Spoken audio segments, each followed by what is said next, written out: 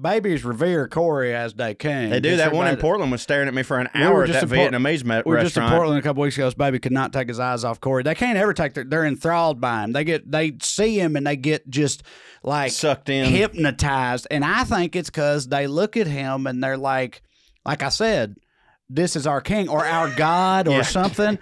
They're like, this is clearly I'm supposed to kneel before this man. Right. Because but yes, you're right. He is the greatest version of me as a baby. Mm-hmm.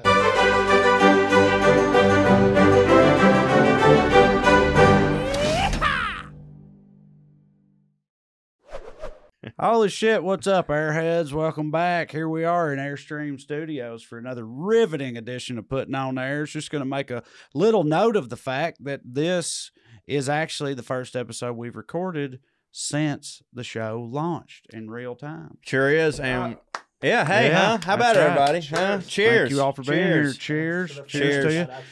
I know that as you all see this, it's been weeks since we launched, but, you know, we're playing fast and loose with the timeline over here.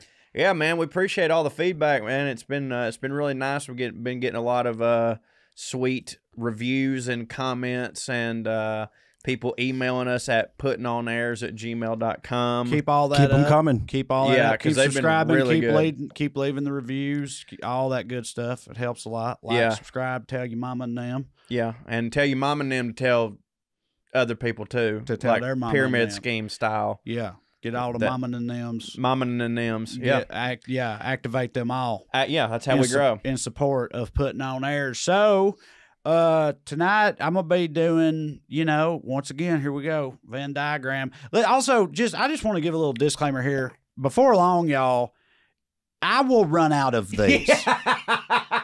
I'm already starting to really have to rack my brain for some of these. And I know I'll keep coming up with them. I think there's going to be more than you think. There will be. I agree. But it does have an expiration date. There's an expiration date on topics where fancy people and rednecks overlap. But I'm going to do as many of them as I can think of. And my plan is after that, I'll go back to, you know, really early on, like with mummies and shit, it was just fancy people, just a glimpse into fancy people culture. So that's my plan for now. But as long as I can, I'm going to keep talking about areas in which rednecks and fancy people overlap. The Venn diagram, Illuminati, the pussy sign, I'm diamonds, not at risk. Jay-Z. Yeah. History of Professor Cho, you'll literally never run out. Yeah. History be that way. Yeah, it do. So my subject tonight, where the two overlap, is motorsports, auto racing.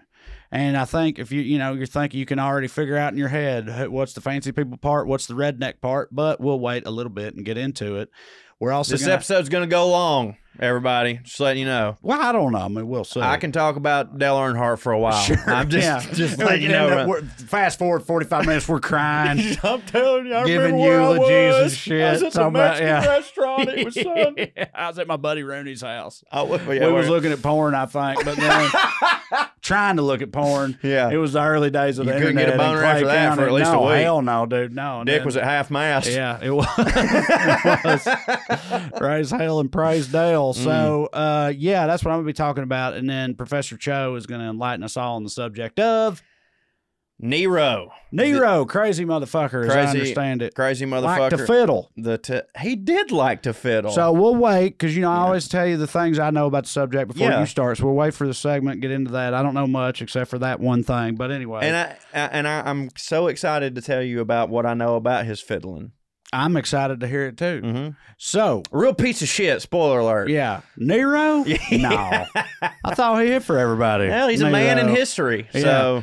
All right. So, but before we get into all that, just a little bit of, fun fact bullshit up top. I saw something the other day that I really appreciated. So there's a member of Parliament, turns out, a real life member of British Parliament whose name is the Right Honorable Lord Pickles. And think about... I didn't know he was a member of Parliament. Yes. And think about what you would imagine a man that Lord Pickles would look like. Yeah.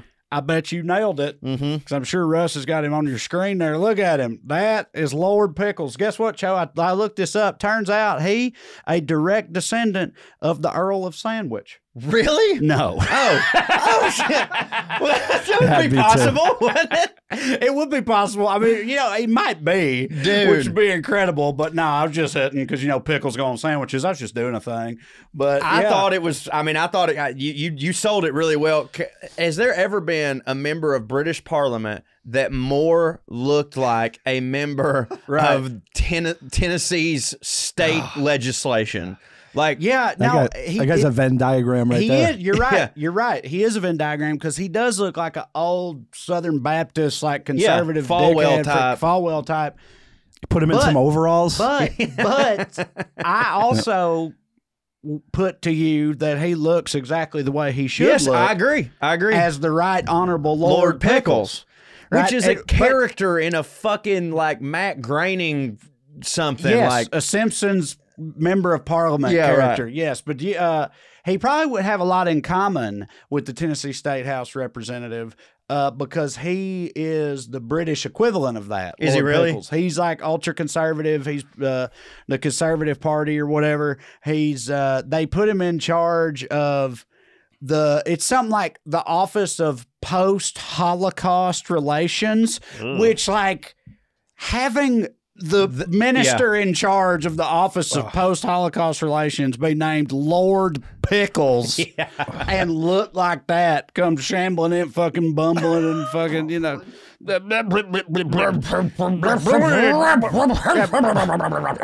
Nazis were reprehensible. I've always been with the Jews. Yeah. What are... Yeah. Jews, what about them?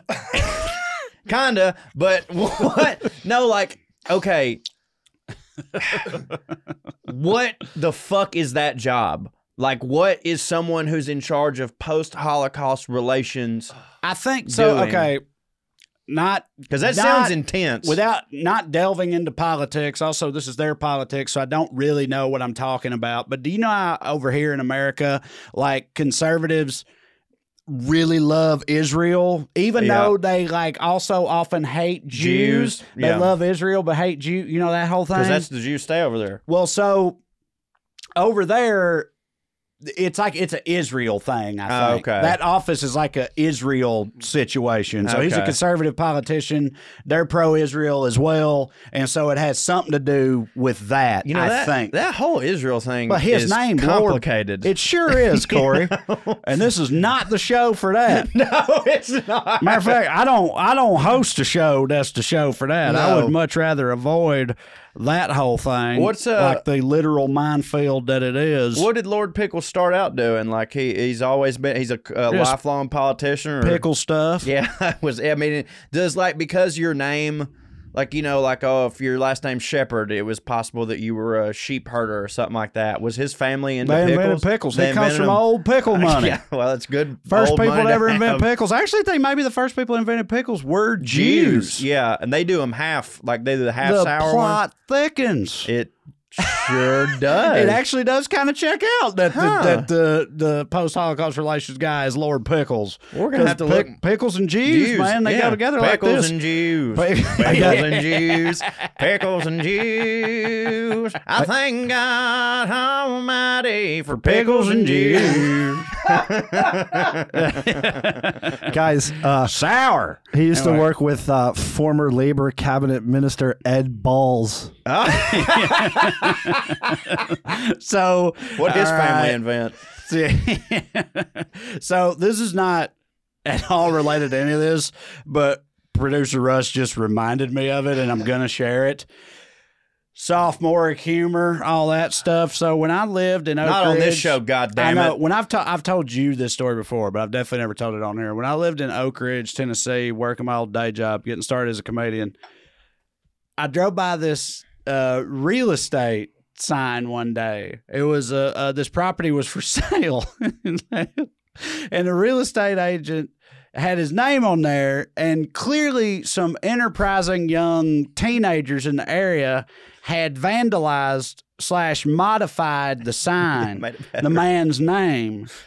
So the guy's name was Richard, but he went by Dick. Yeah. His name was Richard. Bold move, by the way. Richard Bales. Okay, Bales. Richard Bales, but he went by Dick. Yeah. So it said for all inquiries, contact Dick Bales. But these teenagers had taken some white out or some white paint and erased the 2 top lines of the E in Bales. So from a distance, it looked like all inquiries contact Dick Balls. And dude, I laughed until I cried about that. Like I saw it all the rest of the way home. I was fucking I couldn't stop. Like I got home, told Katie about it. I was like, it said Dick Balls. His name is Dick Balls. That's what it was the first time I looked it up, and it's Dick Bales. But dude, what a layup, is, bro! When you go by Richard, or Rich, or Rick, or just change your name. When you first started, when you said I've told you this story, but I haven't told it here, I remembered in my head. I was like, I know this has to do with some vandalism, but I couldn't remember what. And that payoff was just as good, man. I had totally fucking forgot because this is like 8 years ago. Oh yeah, easy. So like or more. This is way pre-hit, and like you you definitely texted the thread. Yeah. Fucking content. I took a picture. Yeah, I took a picture of it and I posted it on Facebook. This was pre-me hitting. Also, it's almost kind of like stealing a joke because I'm not the genius who did it. Yeah, you know, right. Some 15-year-old was, but they wanted people Banksy. to appreciate it. Yeah, but I took a picture of it, posted on Facebook, and I said, if anybody is looking to buy a house, I hear this guy's the total package. Nice. That's pretty good. Yeah, that's pretty good. Dick you need balls. to go dig that up and retweet it now that you hit. You're right. I should. Because you could really do some numbers. I 100% definitely posted that. I was thinking so about still that the other day somewhere. with my old... the crab? Yeah, the crab. Yeah. Tell them about the crab. So, Russ, when I first started living in New York, this is like 7-8 years ago, I walked past this restaurant and it was called City Crab, right? And it says City Crab on the sign. So I take a picture of the sign that says City Crab and I post that picture. And then my caption was in quotations, queer. And I attributed it to Country Crab. And I laughed. It's great. It's so funny. That's great. That holds up. That will hit today. I know. I need to find it. It does. Yeah. It's hard to explain that, but... Did that survive your great social media purge of post-hitting? I definitely wouldn't have taken that down. Okay. But even if I did, I could recreate that one again, you know. Because, man's got to take inventory of past hits. He does, but I'm pretty sure that I saw that when I go... Yeah. That one's okay. I stand by it. I stand by it. Country Crab would call City Crab a queer. He would. Over and over again. Oh, my God. Fucking Dick Balls. Dick Balls, man. Oh. So anyway, salute to the Right Honorable Lord Pickles.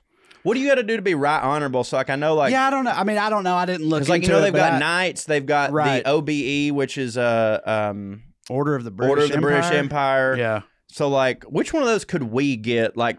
I don't think we can get none of those. No, if we lived there for like 5 years, we get it. We get it. I'm sure they have something that we could get, but I could get when Charles is king, I can get him to knight me. He looks like he fucks. You know what I mean? He looks like he parties. That's what you need of somebody that fucks. I'm just saying, like, I think when he's in charge, first off, he's gonna be the last one.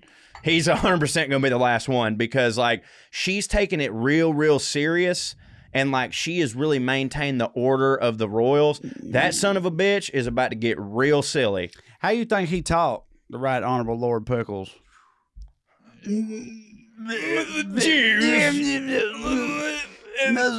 Population. 6 million. Yeah. That's that voice. Like that. We've done that voice before on here, but I feel like he would have that voice. He'd either have that or the complete opposite, which is... What would that be? Oh, you've got some. You got. Oh, okay. Play it. Oh God. Oh, ads. That don't hit. That's all right. We're gonna take it care of.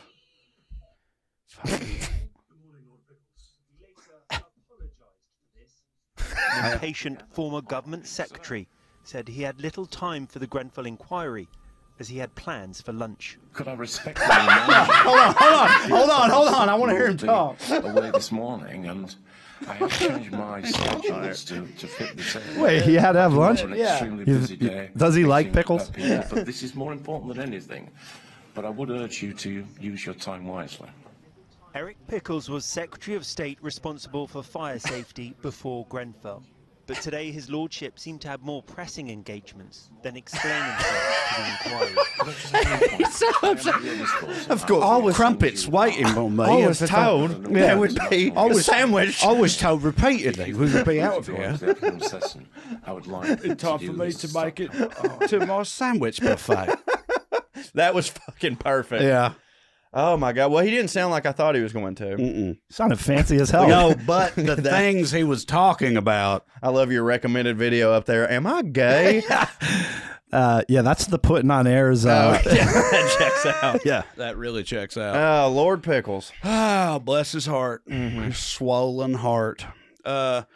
Okay. Hey, I don't think you saw it. Just take a guess. What do you think his first name is? I bet you're not going to guess it. I would say to you that his first name is, in my opinion, not particularly Raven. Okay, so the opposite of what I'd think. Yeah, because I would think like a Reginald, right, or like a Ian Ambrose. Yeah, right. Yeah. So Gary, that's not a bad guess. It's Eric. Oh, that don't hit. No, I know. Gary Pickles is a funny name. Eric Pickles is still a funny name. Anything Pickles is doing Pickles is doing all the heavy lifting. Yeah, for sure. On that, yeah. Because like when we were kids, like Tommy Pickles. Yeah, Stu Pickles. And that was such a ridiculous name. It's like nobody would be named Pickles, and then this motherfucker's Pickles. He's the only Pickles I've ever heard of. Tommy Pickles here for you? Bro. Yeah. Yes, he did. Because he's a bald. Yes.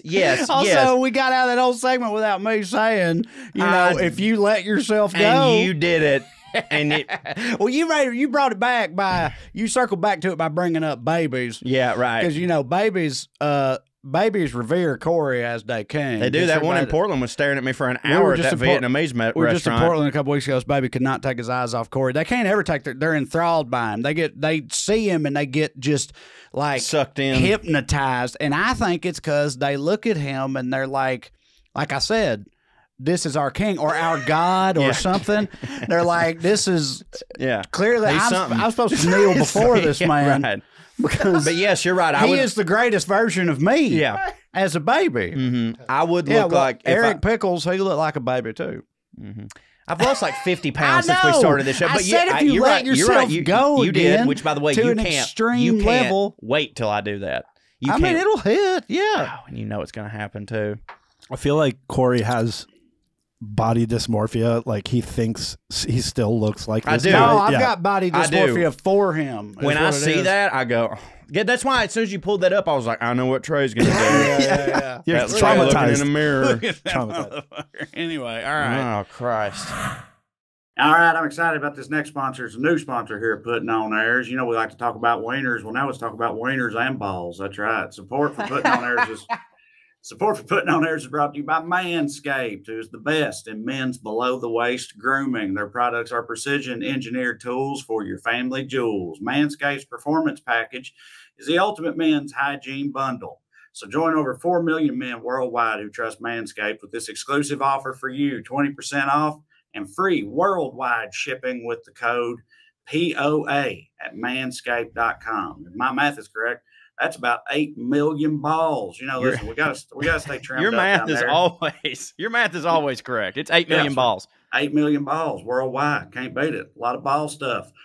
But yeah, you gotta stay trimmed up down there. Too many guys neglect that. I think you don't want to be just a bird's nest. You know what I mean? Like it's not good. It gets, nobody likes that. So you got I've been married for over 10 years, but still it's important. And Manscaped, with their Performance Package 4.0, it's a complete game changer. What do you think about it, Joe? Oh, I love it. And here's the thing, man. We don't think about this a lot, but like you wouldn't, if you really think about it, you don't want to use the same thing to trim your face that you do your balls.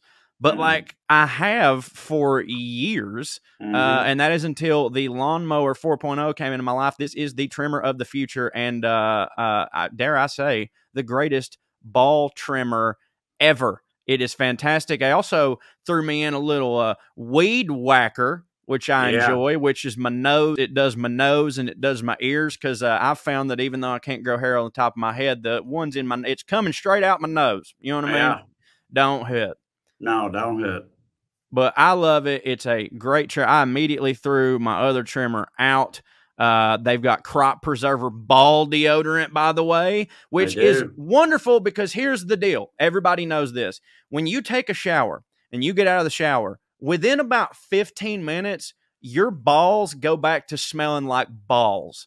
You know what I mean? Like immediately, no matter how clean you are, your balls go back to smelling like balls. You're going to get the ball deodorant. You got the travel bag and all that good stuff. It's a great deal, and you can make it even better deal. You can get 20% off and free shipping with the code POA at manscaped.com. That's 20% off with free shipping at manscaped.com, and use code POA. Unlock your confidence and always use the right tools for the job with Manscaped.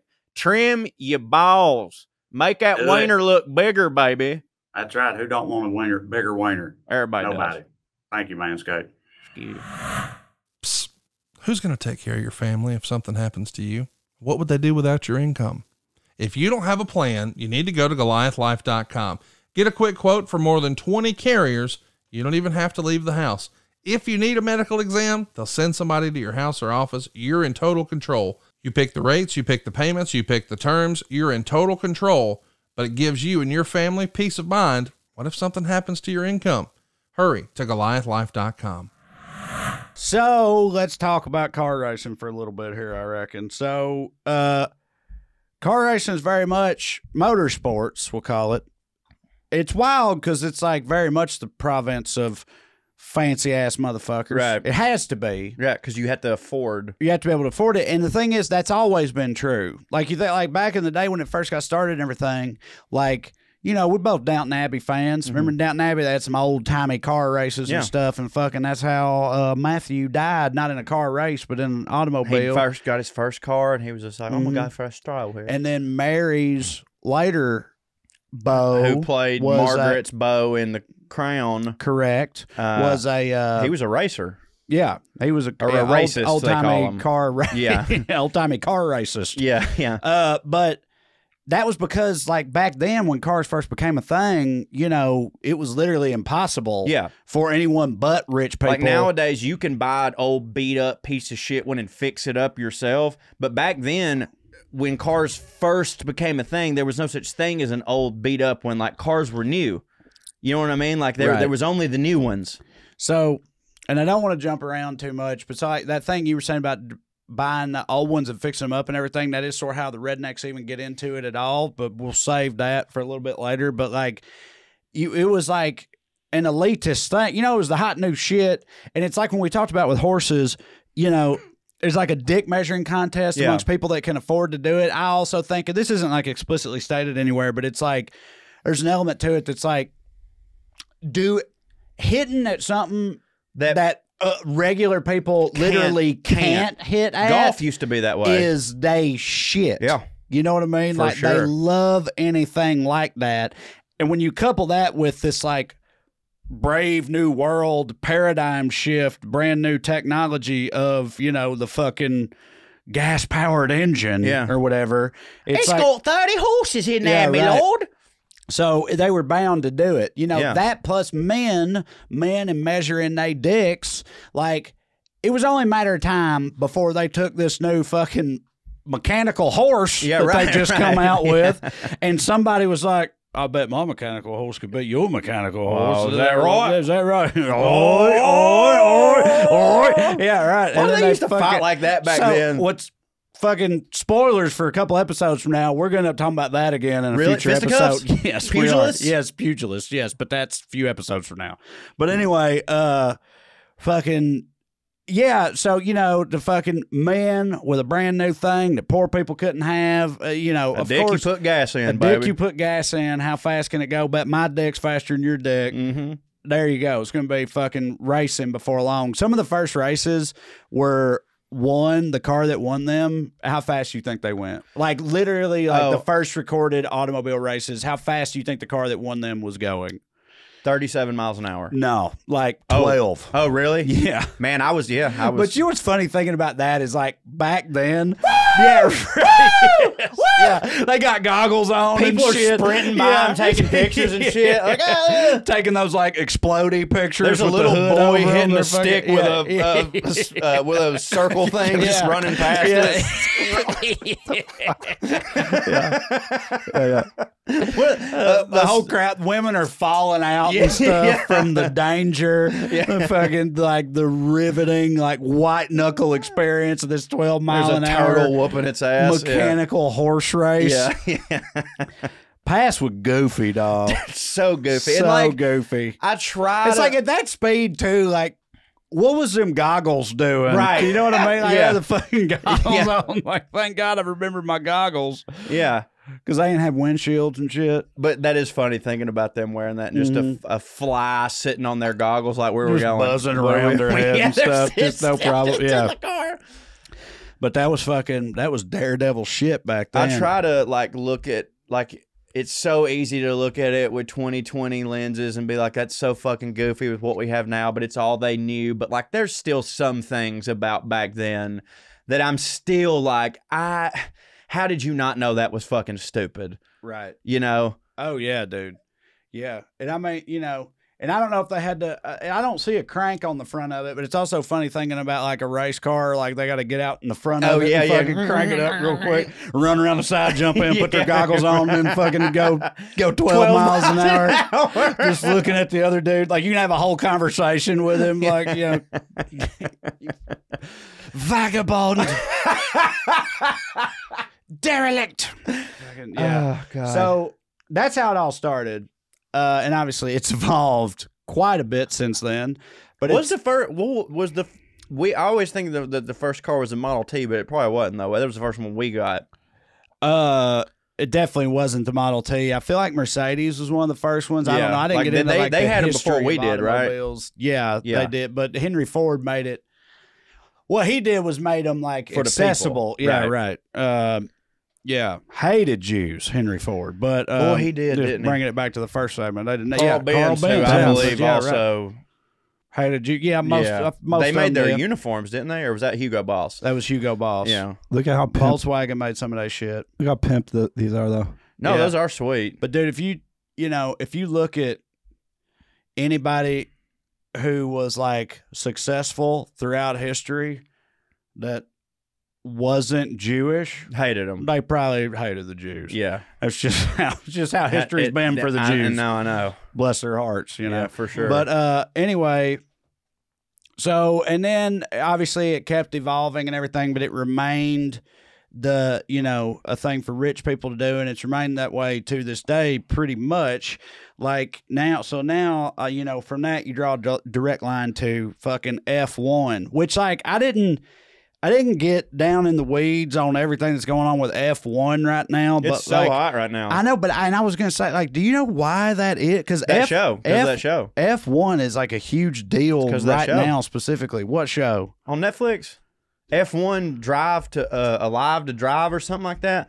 So, yeah, there's this, basically what had happened was, I guess F1 wasn't doing that well or something. Yeah, it always seemed, at least in this country especially, very like niche or whatever, but I know it's huge lately. Well, they hired a crew, and this crew, now I haven't watched this fucking show, but I've heard Dan Le Batard's podcast talk about this show enough to where I kind of at least know a little bit about what's going on. They hire a crew. Here's the trailer. Yeah. Check this shit out. What if I told you that this motherfucker would go faster than shit? So basically, they've hired they've hired a documentary crew to follow these F1 races around, and they're really highlighting these people's personality. Like, it's become more about the dudes than it is the race. Okay. So women are really into it because these dudes are hot and shit. But because of that, it's like the #1 show on Netflix. They're also, by the way, about to do this with the PGA Tour, because the PGA Tour was like, hey, we're boring and no one gives a fuck about us. We should bunch of hot guys there too. Right. Well, there are a couple. Yeah, there's a couple for sure. So it's the hot new thing because of this show. So it's all about the dudes, right? You said, Yeah. oh, they're all hot and everything. They are also almost all rich as fuck. Yeah. And always have been. Yeah. They're like I found multiple articles where it's like people asking, is F1 just for the son of billionaires now? Yeah. And there's people saying it's like, for a Now. long time it was a sport for the son of millionaires. But now will it be the son of Oh, billionaires? poor millionaires. Poor millionaire sons, yeah. But do all Formula One drivers come from rich families? And they don't literally all come from rich families, but the vast majority of them do. And it makes sense when you think about it because the only way to even start to hit at this sport is to, first of all, it starts with karting, right? Kart racing, which is just like souped up go-karts. Right. And that's what kids start out racing, like fucking 8-year-olds or whatever. And But theirs hit way harder than ours did. yeah, dude, our go-karts were not even really the same thing as like kart racing. And those are like, I think one's like $5,000 or something like that for one that hits, but that's like base model. And then you got to jack it up from there. And so like just an anecdote, I used to live by, when I lived in Oak Ridge, my neighbor was this middle-aged family. They were, sweet people, and their adult son lived with them still, and he was probably 25, right, at the time. And I was 28, I was 28 and married and had kids, and that was my own white trash thing going on. But I had a real job, children, married, and this guy's 3 years younger than me. He still lives with his parents. He was a nice guy, but I was also, in my head, I was kind of like, what are you doing, dog? Yeah, right. And he did kart racing, right? And I didn't know what that was, and that really added to my, like, Jesus. what are you doing, Yeah, dog? It's right. like you're racing go-karts? go-karts? Yeah. But now, having looked into it, I don't think I was off base because that's where kids start. Right. And the idea is you move up from there. Right. But his dad. But if you're not a kid and you want to start doing that, you still have to start in a cart? I don't think. I think he started as a kid. Oh, and he never. Yeah. And so I'm saying it makes it kind of sadder. No, that's way right, sadder. because he was like still doing it. But his dad had this gigantic garage back behind their house, and I used to go over there and borrow tools every now and then because I'm trash or whatever. And it looked like to me, it looked like a goddamn pit crew in there. Right. It had like a hydraulic lift, and shit. Clean garage, super clean garage.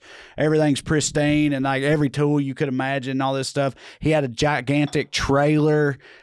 Dude, it had to be tens of thousands of dollars is my point. Yeah, right. Tens of thousands of dollars poured into this cart operation for his son who never went anywhere, right? And that guy, this family was just like he was like a fucking relatively high up, like a VP at some company that worked with the DOE or something like that. Do you know what I'm saying? Yeah, right. But he poured so much money into this because like that's what you have to do. Right.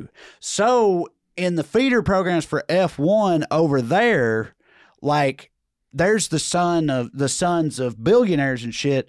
They're literally spending millions of dollars a year on their 10-year-old kart racing career. Yeah. Like they've got fucking pit chiefs and shit and like everything you can imagine, full-time mechanics, all this stuff. And so like how can a regular person ever hope to compete with that? Yeah, they right? can't. You can't. And so like that's how it ends up being that way. And that's why it's for the ultra wealthy.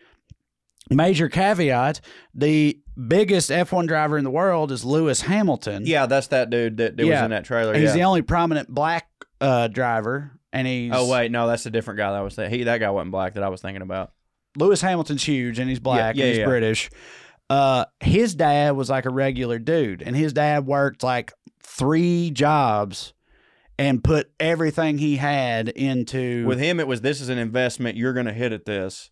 Yeah, but I bet there's been a lot of working class dads who did that, like no, I know. my neighbor or whatever that didn't hit. But that's what I was going to ask you, though, with those billionaire people, because, like, we always talk about them, like, they do throw money away, but their favorite thing is to make their money, make them money. When they're doing that for their kids, are they going, they want to do this, whatever, or are they going, one day he's going to make me millions of dollars racing this fucking car? I'm sure most of them think the latter, but they right. do it anyway, and it doesn't work out that way. And actually, you just reminded me, there's a famous quote from Ernest Hemingway, directly related to what you just said, that goes, the best way to make a small fortune in auto racing is to start out with a large one. Yeah. Because Yeah, like that's you're funny. pretty much going to lose it. You also just reminded me, I listened to a podcast episode with, I might be wrong, it was some Hollywood royalty. I think it was Scott Eastwood, Clint Eastwood's son, I think. What a gorgeous man that But if guy it is. wasn't him, it was somebody like him. And it was like before he like got into, when he was younger, he was going to be a big time race car driver. Mm-hmm. And he was talking about how much money his dad spent on his shit every year. And then he had a wreck and fucked some shit up or something and it got derailed and it didn't happen. But he was talking about how insanely expensive it is to even pretend to compete in that world. And Lewis Hamilton and his dad both have said recently, like Lewis Hamilton's on a whole thing recently about how like the thing that I am, it will not ever exist again. Right. He's like, it's no longer possible. Like you ain't never gonna see the last you one. ain't never gonna see nobody else like me. Not in a I'm a fucking generational talent way, Right. meaning like it's literally The not door's possible. closed. The door's closed. Yeah. It's not possible to be the thing that I am anymore. Right. Like if you're not from a family of extreme wealth and privilege, you're never ever going to make it in this game, and that's just the way it is. Golf kind of you did know? the opposite of that. Like golf used to be exactly that. Like every single course was private, and they cost so much money. And the only way that clubs were so expensive. I mean, clubs are still expensive, but like, then, dude like John Daly comes through or whatever, and they're like, now there's more public courses. Or like you can be a farm kid and make it on the PGA Tour, whereas like back in the 60s you couldn't do that. But yeah, with this F1 shit, like no, it's only gone up. Right. That's crazy. So then the other side of the coin, the redneck side, NASCAR, which has its roots in what you were saying earlier. Bootlegging. Yeah, well, yes, with bootlegging, but I'm saying buying a regular car and making it hit. Yeah. Through, redneck ingenuity or Yeah. whatever. So I'm sure most people know, but still the fucking, Cliff Notes version of it. NASCAR's origins were with bootleggers during Prohibition. They had to run liquor, run moonshine, and Running from the cops. Who did not have for them. And they had to be faster than the law. So they took stock cars, factory cars, and they souped them up and made them as fast as possible. And again, with men and how they dicks be, it was only a matter of time before some of them was like, I bet mine beats yours. Mm-hmm. He's like, my ass it will. Yeah. And then it's like, well, I bet so much money. That's exactly how that first conversation. right. My ass it will. yeah. And then, they were like, next thing you know, they're down at the dirt track. They built a whole dirt track, probably. Yeah, yeah, for sure. Yeah. Fucking, we Drunk settle as this piss. right now. Yeah. It's out there with fucking a tractor and shit, Yeah. still cussing at each other, Yeah. making an oval. Fucking, call your mama, tell her to come over and watch me whoop your ass on Tell her Sunday. to bring a scarf. Yeah, right. yeah. But but that literally is pretty much how it happens. Yeah, for sure. Yeah, 100%. Like they start like these dudes, these bootleggers were souping these cars up to get away from the law. They met and knew each other. They talked shit to each other. Said, well, let's settle this on the fucking road. Yeah. And then they started racing. And next thing you know, that becomes NASCAR. So NASCAR's got some serious hillbilly roots, and now Don't you think it's kind of done a little bit? it has. of that? And I was going to get into that, but I guess we can go ahead and talk about that now. Yeah. Yes, it is also, sadly, I would say sadly. For sure, sadly. NASCAR is kind of the same way now. Yeah. And it's for the same reasons. I mean, that guy I live beside, like, he wasn't trying to get to Formula One. Right. He was trying to get to NASCAR. Right. You know what I mean? Like, kids start out in kart racing that want to be in NASCAR, too. Like, it's the same exact thing. Like, you pretty much have to be rich. I don't think it's like quite, because Formula One driver, there's literally 20 Formula One drivers in the world. What? 20, maybe 21. 20 or 21. That's fucking nuts. Right. So, like, it's not as fucking hardcore and exclusive, but, like, nowadays, if you want to make it in NASCAR, you got to come from a family with money, pretty much. It's the same thing. But the fan base, though, remains extremely redneck. For sure. Yeah. Did you get into how they build these F1 tracks and shit? The tracks? No. Yeah, What do so you mean? I don't know a lot about it, but like I'm pretty sure that so NASCAR is like Talladega just there. You know what I mean? Like Well, I mean, somebody built it. I know, but I'm saying it's there and it will be there next year. Okay. All right. Yeah. F1 ain't like It that. is just there. You're but right. F1's not like that. Oh, okay. They change it every year. They come in like I could like be moving wrong. the holes on a golf course, but or like something? they're coming in right now. There's about to be an F1 race in Miami, and it's a big deal because like we ain't had one, down here or whatever. But now it's big here. So like they're coming in, and it's taken them a long time to get this shit done, and they're basically building a town, like an F1 hit center, but like it's not gonna remain that. Okay, but no, I didn't get into any of this, but I'm saying Because I don't think F1's just a straight round shot. It's like this shit, isn't it? I think there's different versions. Yeah. Some of them are like circles. Some of them are like street races or whatever. Yeah, I but think. I don't- No, well, they're not street races, but they're not. My point just is, ovals. I don't think that it's going to remain there, and then they'll come back and do an F1 race. But it's like a traveling circus or some shit like that. Miami, though, is it not the whole deal? Like, that's a huge deal because there hasn't been one there before. It's like having the Olympics somewhere. Yeah, Whereas maybe. most of the other I don't know this. I'm saying I'm sure there's a lot of F1 staples that they race at every year, and they probably stay like Talladega, like it's just there. Yeah, But I don't know. If they add a new I feel track like or I something, think for the way I was hearing it, I thought it was kind of like what you're saying with the golf holes, like they be changing it. I think I'm talking way out of my ass because again, I don't watch this. I hear other people talk about it who have watched it, but the way they were talking about it is like, yeah, the F1's coming, and like they were talking about like, oh, we got to go, and they were like, well, we can't go, and Stu Gotts was like, we're a fucking sports show, of course we can go. They're like, dude, the cheapest ticket you can get is like $20,000. Right? They don't want us there. Yeah, right. Like this is not a thing. Like it's not for people. And so they started talking about it like that. And they were like, well, if that's the case, then like it doesn't really matter where this fucking thing is. If only billionaires can get into it, they're going to fly to anywhere. So it's not like it's really attracting the people of Miami to it. It's helping the economy surrounding it. So that's my point is like, I don't know if they're going to come back to it or if they just like kind of pick up and go, all right, well, we're out of here. Thanks. See ya. Like it's just a weird, like, we can't just go to an F1 race is my point. No, I know. Yeah, it's like Monaco, right? That's F1, isn't it? Yeah, I'm pretty sure. Well, that's definitely every year. Yeah. You know what I'm saying? I'm sorry talking out of my ass. No, I'm saying I think the Miami thing is like They have F1 has a temporary mix of and permanent and permanent. temporary tracks, right? Yeah. So yeah. Okay, so I was half street right. circuits like Monaco. I say Azerbaijan. That's a fucking staple on the F1. I would not have thought that, but only because it's got a wild name. Azerbaijan. Oh. Singapore, that makes sense, but yeah, okay. I was thinking of Oksana Bayul. So it says the 2020 season had 0 temporary tracks. Okay, so they mainly use permanent tracks. Okay. So every now and then, so like the Miami situation is like a special situation. And for the record, it could be staying there permanently. I knew that I had heard this whole thing about how like it's a billionaires traveling circus and they sometimes just come in and lay this shit down and then they're just like, all right, arrivederci, which is how they would say goodbye. Right. They're Italian. All the billionaire. Well, Ferrari in them. Yeah. Ferrari's always hit real hard at that. When I think of F1 racing, I know it's think just of somebody Ferrari? going, hey, arrivederci. Ciao. Ciao. Yeah, right. Espresso. No X. Yeah. Yeah, for sure. And then there's like one of the very first races, high profile races that still goes to this day was the 24 hours at Le Mans. Le Mans. It looks like Le Mans. You know what I'm talking about? Yeah. Le Mans. LE space MANS. What is that? Is that the man?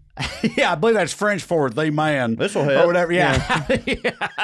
I don't know. Fucking yeah. Yeah.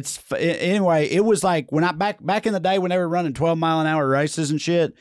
24 hours, huh? Yeah, dude. That would hit. For who? Me and you, if we went there. I mean, we can't. I don't know, dude. You think a 24-hour car race would hit? Yeah. Okay. If I took some Adderall and fucking drank Busch Light all day, that'd be fucking awesome. This is like arguably the premier event in all of motorsports. So yeah, since I've never even heard of this shit. Are you serious? I don't think so. Yeah, dude. This is like I believe you. I'm not calling you a liar. And it's like again, I would love that. This is like maybe literally. It's one of, if not the first big, I'm sure motorsports events, and it goes on to this day. If you didn't see Ford versus Ferrari with Matt Damon I hadn't seen and it yet. Christian No, Bale. it's on my list. It's about this. Okay. It's about how Carroll Shelby tried to get Ford competitive with Ferrari in the 24 hours at Le Mans because I didn't know that. American cars, they never could hit over there. Right. It was But all then when they hit the Shelby Mustang, it was fucking Ferrari and Mercedes and all them, right? Yeah. And then Does that movie hit? Carroll, fuck yeah, that movie hit. I'm sorry. I knew that it was a big budget movie, but I just never saw it. It's literally on, and when I say on my list, like literally, you know how you make a list on HBO Max, so it's on my list, but yeah. But so Doesn't anyway, homie die in that? No, he don't die. But then He there's get burnt They sleep during the race. Yeah, I didn't know that. How does that in the car. Like one of the dudes, like there's says in theory you can get 5 hours sleep over the course of the race. Hold up. Maybe they got to switch out or something. Right. But So it's like an all night barbecue smoking thing. But so talking about redneck and NASCAR for a little bit, we already talked about Dale Earnhardt. Why don't you tell that story real quick about me walking that lady when we did that Oh my God. show that time? Well, so I'm gonna have to call to you to tell the joke because I don't. I don't even. I mean, I barely. It was no. You tell the story first, then because I think that makes it even funnier is what the joke was. Yeah, it was nothing. right. Yeah, you tell. So But we're doing. Actually, I still have that poster at my house, and I had it framed. And it's so funny thinking back on like what that show was. Yeah. It was just a piece of shit bar show. Yeah. But me and you, who had we'd known each other for a little while, but we had really just become like really good buddies. Yeah. You know, we were really good buddies. And we were co-headlining, which I don't know if anybody out there in the universe, if you're a comedian listening to this, you know exactly what co-headlining means. What co-headlining means is both of us have an ego and only 30 minutes. That's all that means. That's all that fucking means. That means either one of us could go first or last. We've only got a certain amount of time, and no one wants to be like, well, I'm not opening for you. Well, we'll co-headline. We're co-headlining. So we're co-headlining this show at the bar. I remember Christine Kinsey was there. Like I said, I still got the poster frame. And I know that you were that I opened because this wouldn't have happened any other way. I'm outside smoking a cigarette back when I still smoked cigarettes. And I'm out there, definitely had a good set because that's all we do, you know. I'm out there smoking a cigarette, just feeling it. And I'm talking to maybe Matt Ward or somebody and we're laughing. And this fucking woman storms out. I mean, just fucking like almost knocks the door off the hinges coming out of the bar. And she's just huffing and puffing, cussing her fucking ass off. And the only thing going on in there was Trae doing comedy. So I'm immediately like, oh shit, what is this? So I go up and I go, hey, how you doing? She goes, you were funny as shit. We're getting the fuck out of here though. And I go, what's wrong? And she goes, I will be goddamn. She starts like not full on crying, but tearing up. I'm not going to say she was wearing a Tweety Bird shirt as a dress. But in my mind, she was wearing a Tweety Bird shirt as a dress. This is in Knoxville, Tennessee. Knoxville, Tennessee, wearing a Tweety Bird shirt as a dress. Got her hair teased up like she's going to get her glamour shots and shit. Got fucking purple mascara on and shit. Pulling a Virginia Slim out of her pocketbook with tears rolling down her eyes. And I was like, what is wrong? She goes, I will not sit here while someone talks about Dale Earnhardt like that. And I'm sitting there, and I immediately know, I go, there's no way. Yeah, right. I mean, there's no way. And I go, what did he say? And she obviously couldn't think it would be you. In her mind, you would talk shit about Dale Earnhardt, and there was nothing I could do. No. And I'm like, okay, bye, see ya. And she leaves. And then all I remember is I came up to you afterwards, and you go, I would never. I know, yeah. You came up and told me that happened, and literally the first I saw, I was like, first of all, I would never. and literally all. The joke's about the plates on the walls, yes, right? I was talking about not knowing I was white trash and like going to my rich girlfriend's house and all their plates were the same. And I was like, what the fuck's going on? And I was like, why do your plates match? That's weird. Yeah. You know, I was like, and none of them got Dale Earnhardt on them or nothing because like Rednecks had Dale Earnhardt plates and shit. That's literally the only thing. So she was just drunk and fucking stupid. But let's reverse it. Do you think that what it really was about was that you talked about how you talked about how only white trash people do that, and she's got Dale Earnhardt plates on her wall, so she was really upset about that? I guess maybe, but she most definitely white trash are fucking proud of it. Well, and also, her words to me were, he talked shit about Dale Earnhardt. Yeah, which I did not. Again, of I course, would never. you would never, right? So anyway, yeah, Redneck's pretty crazy about NASCAR. Dale Earnhardt specifically is definitely a bit of a deity. Look at them two, the king and the prince. Also, I say Jeff Gordon, you say gay. There it is. And I'm a fuck. That was so Pavlov's dumb fuck. God damn it. I don't mean it. You motherfucker. You could have got me to say, fuck. I'm so glad you didn't say Lil Wayne. So for the record. Man, that worked like a charm. For the record, dude. I was a Jeff Gordon fan because of that. That was the best throwaway line right there. Not because I'm like a big champion, but I always liked whenever my friends didn't like something for some stupid reason. I always like Goldust. Yes, no, dude, I hear you. No, in wrestling, they didn't like Goldust because he was in garage. So Goldust was my favorite. I've always anything that pisses off shitty white people or whatever, I love. So I hear you. Yeah, but that was fucking. I mean, boy, how long have you been wanting to do that? I mean, I don't know. Yeah. Like I just wanted to talk about how that was a thing with rednecks, but I knew if I teed it up, you'd knock it out the park. Everybody go, if you want to hear more about this, just go listen to Tim Wilson's classic, Jeff Gordon's Gay. Yeah. Which is a great song that touches on all those things, but the whole point of the song is that Jeff Gordon really hits. Foxworthy had a bit about it too. He was like, yeah, rednecks don't like Jeff Gordon because Jeff Gordon enunciates. And they just really ain't no place for that sort of thing in NASCAR. My Papa, Whiskey Bowl Papa, he was a huge gearhead. He owned a car lot, massive car guy, and Jeff Gordon was his favorite racer. Yeah, because he won. He was awesome. And I was like, why you like Jeff Gordon? He's like, because he wins, son. He does. He's the man. Drove the DuPont 24, baby. Like he respected greatness. You know what I mean? So listen, I mean, I was pretty much done anyway, but I ain't even going to try to follow that because that really hit for me. So I say let's just do Professor Joe now. All right, we'll be right back after this with a little history lesson on Nero.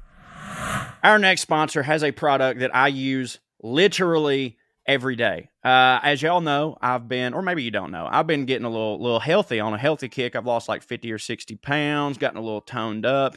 And, I'm on the road a lot and I don't have time to get all the nutrients that I need at every single meal. So with Athletic Greens, I was able to get better gut health, more energy, optimize immune system, and, didn't have to take any pills or vitamins. It was just this nice little powder that I put in some water and it tastes super good. It doesn't even taste healthy at all. It's just wonderful. So what is this, you might ask? Well, with one delicious scoop of AG1, you're absorbing 75 high-quality vitamins, minerals, whole food source, superfoods, probiotics, and adaptogens, which, by the way, Trae, learning that word for the first time, to help you start your day right. This special blend of ingredients supports your gut health, your nervous system, your immune system, your recovery, focus, and aging. All that stuff. Trae, tell us about it. That's right. So, it couldn't be easier to incorporate it into your daily routine. You just mix it with a little bit of water and take it down. It's got like a nice sort of tropical taste to it, I would call it. It's it don't taste like, like it's super health food stuff. It tastes pretty good. It's mild and pleasant is how I would describe the taste of it. And we've sent this stuff around to family and friends. Our buddy Drew is a massive devotee of Athletic Greens. Now, if there was an Athletic Greens cult, I think he'd be in it. It's helping a lot of people out. And Athletic Greens, it's lifestyle friendly. It doesn't matter if you're keto, paleo, vegan, dairy free, or gluten free, any of that stuff. Then Athletic Greens is still totally good for you in your day to day. It costs you less than $3 a day. That ain't nothing. That's the amount of money you're spending to invest in your health, and it's cheaper than your cold brew habit. All right. And just so y'all know, Athletic Greens is a climate neutral certified company. In 2020, Athletic Greens purchased carbon credits that support protecting old growth rainforests. So they're giving back and doing the right thing as well. So you can feel good about supporting them while you also get your own health back on track with Athletic Greens. So it's time to reclaim your health and arm your immune system with convenient daily nutrition. It's just one scoop and a cup of water every day. That's it. No need for a million different pills and supplements to look out for your health. To make it easy, Athletic Greens is going to give you a free 1-year supply of immune supporting vitamin D and 5 free travel packs with your first purchase. All you have to do is visit athleticgreens.com/POA. Again, that's athleticgreens.com/POA to take ownership over your health and pick up the ultimate daily nutritional insurance. Do it to it. Are you feeling stuck making minimum payments on your credit card debt? SaveWithConrad.com can help, and you don't need perfect credit or money out of your pocket to do this. NMLS number 65084, equal housing lender. Oh, and did I mention no house payments for 2 months? Get rid of your credit card debt and lower your monthly payments right now at SaveWithConrad.com.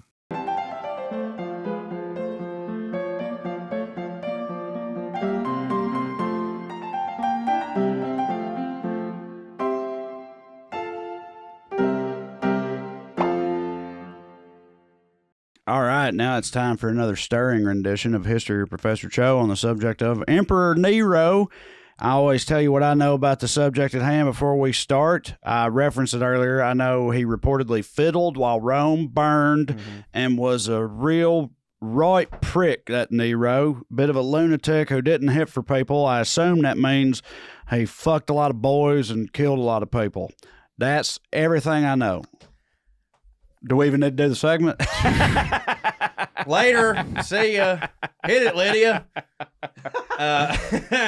No, I mean, you're dead on with a lot of that stuff. Is that him? They've rednecked him up in that one. He looks red as that. Looks like Wayne Bob that I went to high school with. It also kind Wayne Bob, he had a fucked up hand and everything.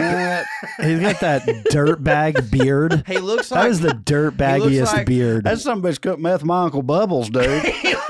He looks like Michael Schur when he played Dwight's cousin. Yeah, in Office. Yeah, yeah, that's him. Mose. And, Mose. and for the record, so, you know, spoilers, Nero died at 30. So that's, you know, he was like, and that looked like a fucking haggard ass 50-year-old or something. Yeah, Nero was born Lucius. I don't know why I said it like that. Lucius Domitus. I practiced this before we came over here. Lucius Domitus Anabarbus in 37 AD, but he was renamed Nero Claudius Caesar Augustus because that was like all of his mother Agrippina. She married Emperor Claudius in 39 CE, and she was like a relative of Caesar and Augustus and Claudius. Like, you know that they're all fucking each other and shit. Like, that goes way back several episodes. His daddy died when he was 3. As I wrote that down, it sounded like a boy named Sue. His daddy died when he was 3. And he was named when you put a G and an N, what that is?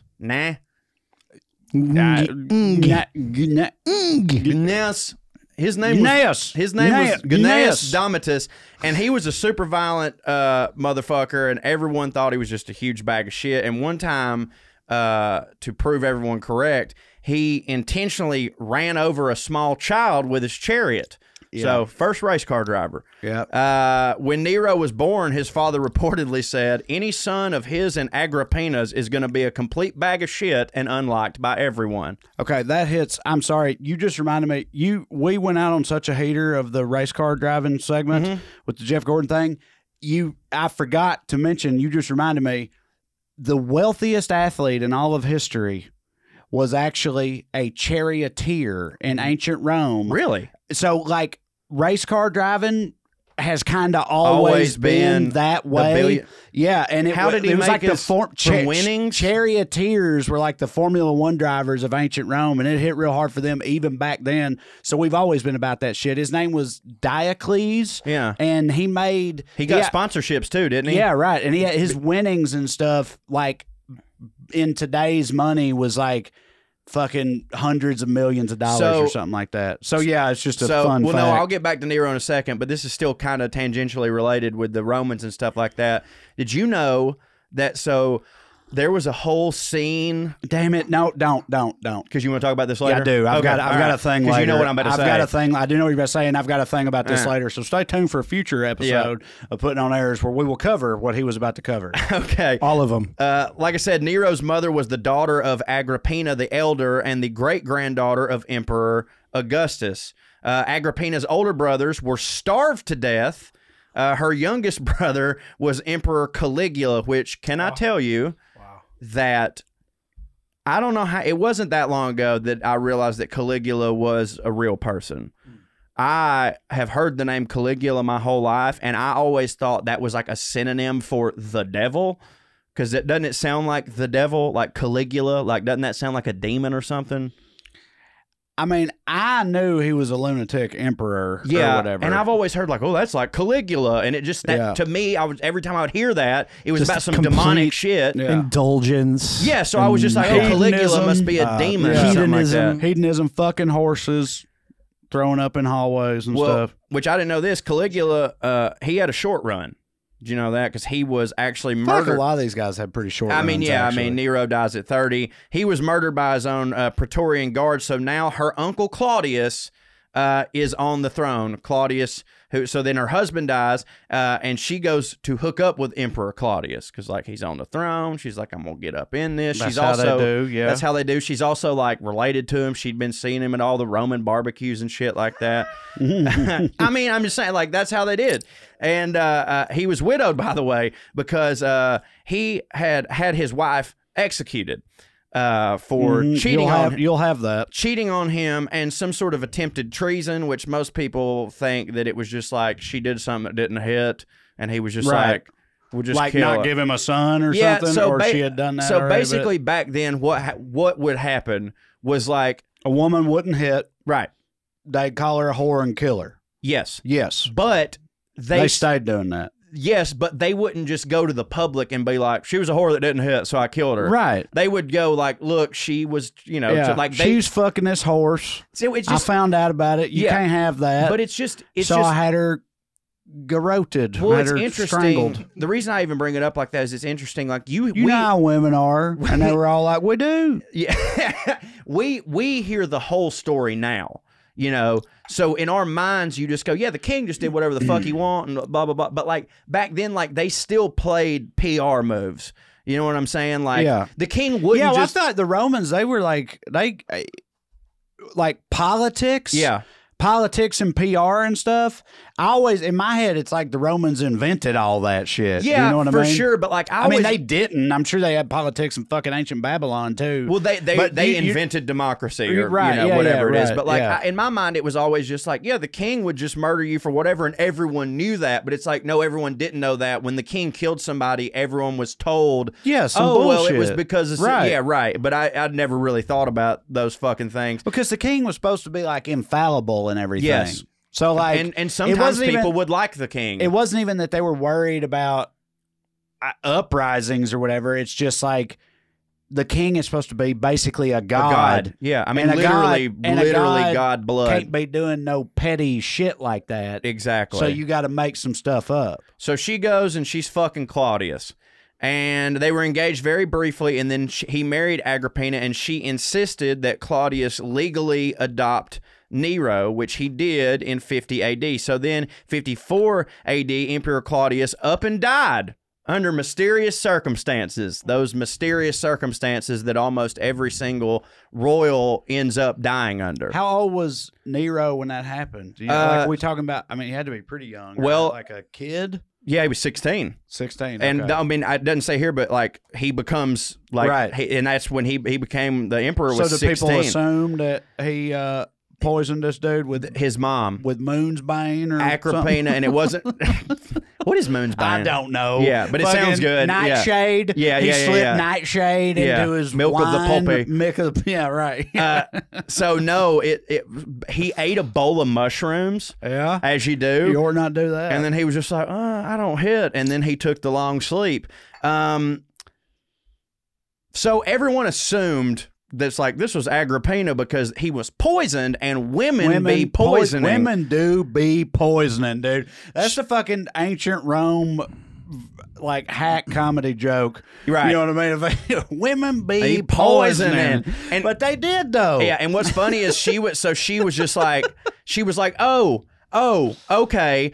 So, yeah, I poisoned my husband. Everybody thinks I poisoned my husband just because women poison people, and then my son's going to be the emperor, sure. And then everybody's like, but you poisoned your last husband. And she's like, true. Right, yeah. True. I did do that shit. Yeah. She looks like a big poisoner. Dude, she poisoned the shit out of motherfuckers. Yeah. So it's basically, everybody assumes this, but then it's basically later confirmed to some scholars because like Nero made it like this big point of his when he got a little bit older to just like, he would eat mushrooms all the time and just like talk about, the food of the gods. And they were like, this is him being an asshole. Right. This is him being like, this is why I'm here. Because his adopted daddy got killed by mushrooms. He'd gotten like super And he was cocky. like, what kind of fucking pussy would get killed by mushrooms? Look how hard these mushrooms hit for me. Yeah. Because I hit. But that was... Imagine if these mushrooms killed me like a bitch. But it was also a little bit of that just being cocky, like hiding in plain sight. Like, yes, I know. Yeah, That's exactly what it was. Right. Yeah, and I don't give a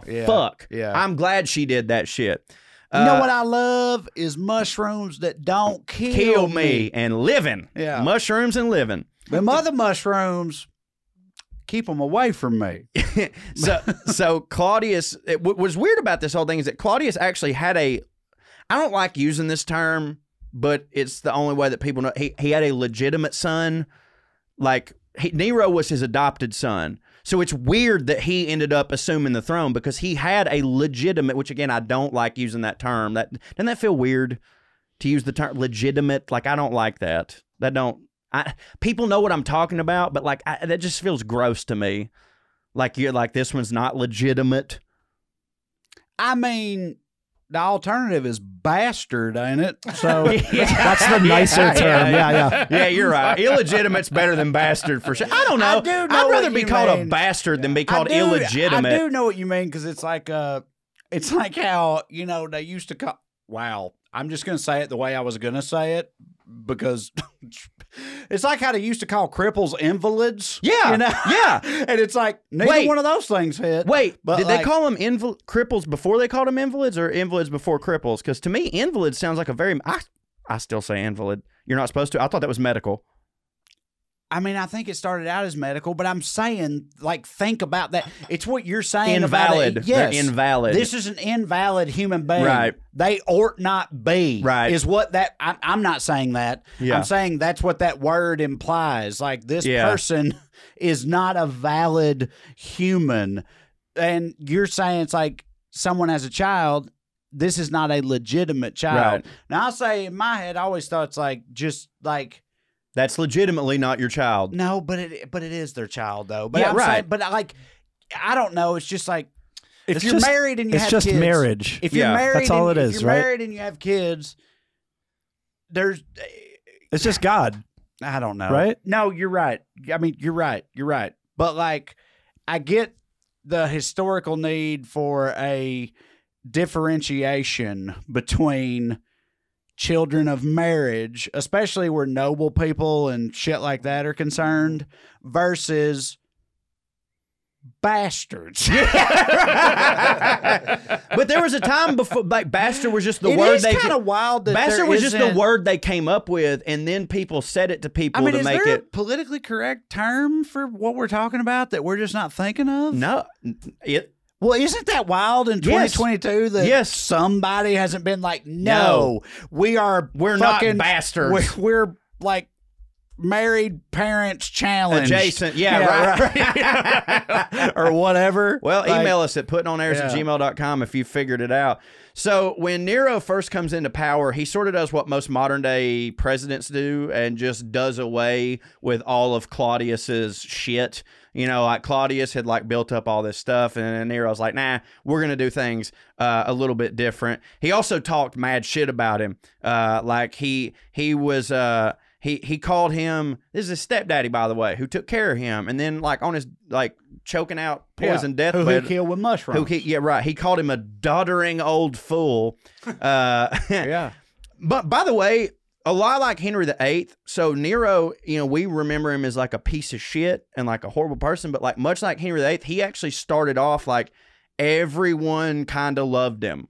Like he came in and he's this young emperor and he's pretty and he could sing and he's pretty. He's pretty. Yeah, look at I seen that motherfucker. Look at that motherfucker. Yeah, but you've seen what they do. That ain't it. Was that pretty in ancient Rome? God damn. Every gladiator movie I've ever seen been lying to me, which I'm sure they have. You see the pictures of women back, dude. Somebody thought Mona Lisa could get it. You know what I'm saying? Like they didn't look good back then. They look like shit. It's funny. He's fine in that other one. It's funny to think that dude was a fucking knockout. Yeah. Well, like who he could get it. So when Nero comes in, all the people like him. That fucking trailer monster right there. The reason that the people liked him is because, first off, he does away with a lot of Claudius's shit, and he actually wants to give more power to the Senate. Now, the reason that he wants to give more power to the Senate is because he ain't got to do shit. He wants to delegate his responsibilities so that he can go fuck a bunch of people. Yeah, dog. That's what's up. And because make a hit. Well, I mean, but it's a good. Look, if you're a fucking 16-year-old kid, that's actually the smartest thing a 16-year-old kid could do. You're right. You're 100% right. Like, goddamn, like you're 100% right. So what? If somehow a 16-year-old kid, well, I mean, our Senate super don't hit, but either way, if a 16-year-old kid was given control of this country tomorrow, and then they said, I'd rather give most of this power to Congress. Senate and Congress, yeah. Again, our Congress fucking sucks. Right. But, like, that would hit for me. Right. Because that's better. I mean, yeah, you're right. That's what you would hope a 16-year-old would do. Yeah.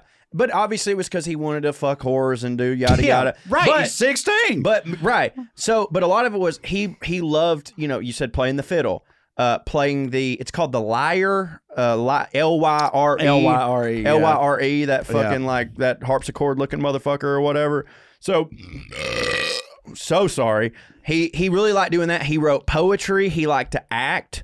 And by all records, he was like actually pretty good. Like it wasn't like, you know, we talked about Henry VIII where like Henry VIII actually could compose, but like his poetry was shit, but people just kept letting him do it. This guy actually had some pretty good chops. Like he was all right.